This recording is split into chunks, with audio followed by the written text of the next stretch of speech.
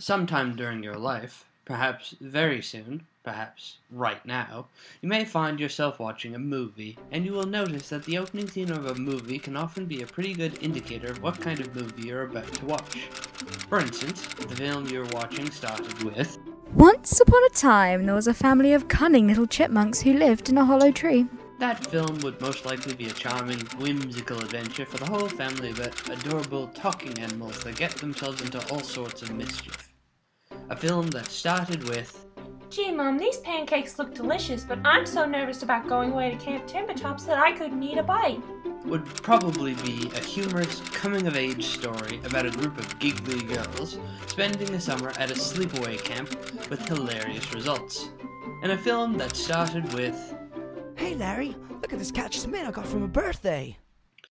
would be a fun and inspiring tale about a ragtag bunch of sweaty boys who win the big game and have a pizza party afterwards. And, if you liked whimsical adventures, hilarious results, or pizza parties, you would know that you were watching the right movie. But alas, the opening scene of this film is... And you should be able to tell immediately that the story is very different to the examples I gave you. This is for the simple reason that the story of Violet, Klaus, and Sunny Baudelaire was so very different than any other story. You should be able to see at once that you are watching the wrong movie altogether. There are no adventures, no hilarity, and certainly no pizza. Instead, this is a tale of dangerous machinery, horrible accidents, mind control, and a bad casserole. If you wish to avoid this unpleasant tale, I would suggest you stop watching this film any longer, because the opening credits are about to roll. Are you ready? The music's starting. I can hear it. It's happening. Here they come.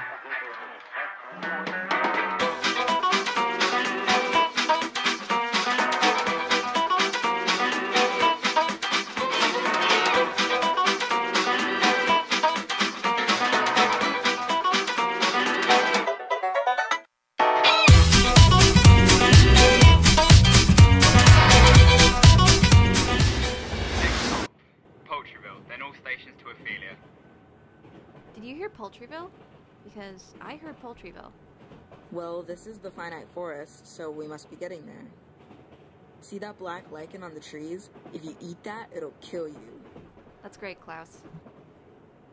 Sonny, don't do that. What a lovely forest. I think you children will have a good home here. I hope you do anyway, because I've just received a promotion. I'm now the vice president in charge of coins, and from now on I'll be busier than ever.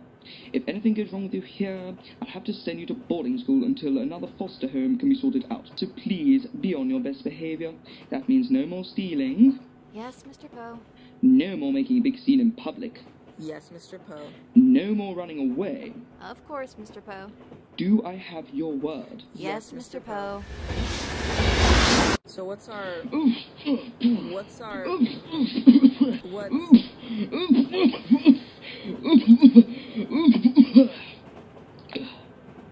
What's our new guardian's name? His name is Mr. I can't pronounce it. Well, let me have a look. No, if it's too complicated for an adult, it's much too complicated for a child. Jan! Well, he'll tell you what to call him when you get there. You'll find him at the main office of Lucky Smells Lumber Mill, which I'm told is just a short walk from the station. Aren't you coming with us? No, I'm afraid the train back to the city only comes once a day, and I don't have the time to stay the night. You'll just have to make your own way. What if Count Olaf shows up? He could be anywhere. Not a worry, children. I've given your new guardian, a complete description of Olaf, so if he does manage to find you, he will notify the authorities. Kafka. If there is any problem, you know how to reach me.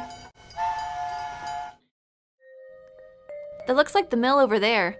Let's go meet our new guardian. Or at least figure out how to pronounce his name.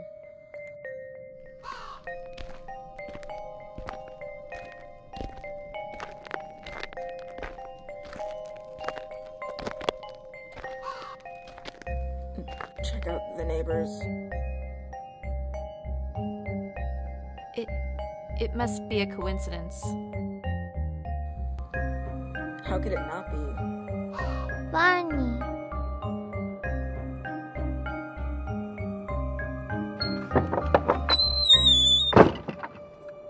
Hello? Hello? It is much, much worse to receive bad news in writing than it is to simply be told bad news. When somebody tells you something bad, you hear it once, and that's the end of it. But when you receive it in writing, every time you read it, it feels as if you're receiving the bad news again and again. Klaus, what's assiduous? It means hardworking. That's not encouraging. Please report to work the following morning with the other employees? Employees? But Mr. Poe didn't say anything about us working here. That's what the note says.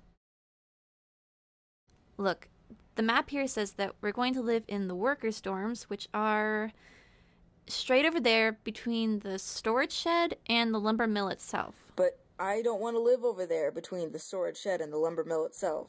Admittedly, neither do I. But hey, you never really know. There could be some interesting manuals for you to read, or something. Yeah, and there could be machines for you to look at. Snippy. Exactly. You can bite all the wood you want. This could turn out to be a great place to live. You never know. But I do. I always know. I know because I went to Lucky Smell's lumber mill. I wrote all of my findings down in the book upon which this dreadful film was based. And I'm recounting their miserable tale to you right now. I know. And now you know. And I wish I could somehow tell the Baudelaires that I know what they don't know, so they could also know. But I can't because, you know.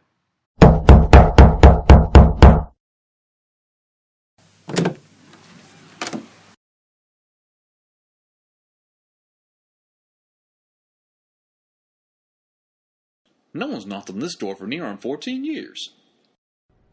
How do you do? My name is Violet Baudelaire, and this is my brother Klaus and our sister Sunny. Well, you must be lost. Not if this is the workers' dormitory, we aren't. It is, but we're not supposed to have visitors.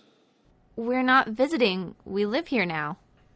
You're gonna live here? Again. We're employees. Children, working in a lumber mill is a very difficult job. Most of the people who work here are grown-ups. But I guess if the boss says you're working here, you're working here. Come inside, please. Now, my name's Phil, and these are the other workers. You'll get to know them a little later. Guys, we've got some new workers joining us today. Say hi to Violet, Klaus, and Sunny Baudelaire. That can't be right. They're just children. I know, but the boss says they're working here, so they're working here. Now, I guess you'll get acquainted with everybody over dinner. So I guess you'll have to meet the foreman tomorrow morning when we start work. Taruka. A foreman is someone who supervises the workers. Is the foreman nice, Phil?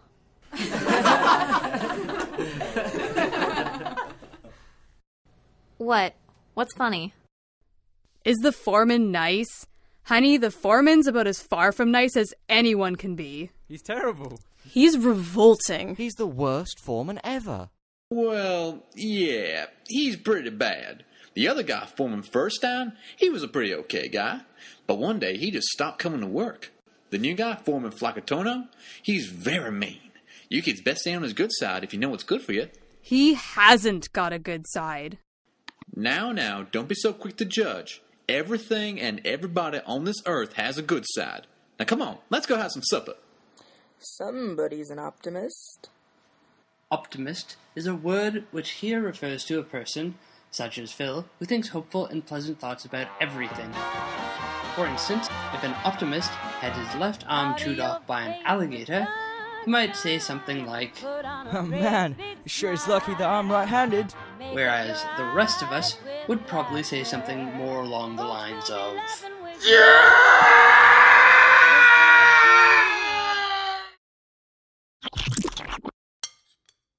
Eat up, kids. I know it ain't exactly the veritable French diner, but it'll keep your strength up. Hey, Phil. Uh-huh. We were wondering, what's the boss's name? Nobody's been able to tell us. I don't recall. Pretty sure it starts with a G, or maybe a J. Anybody remember the owner's name? Dale, you went up to the office a while back. Remember that time? Phil, that was 3 years ago.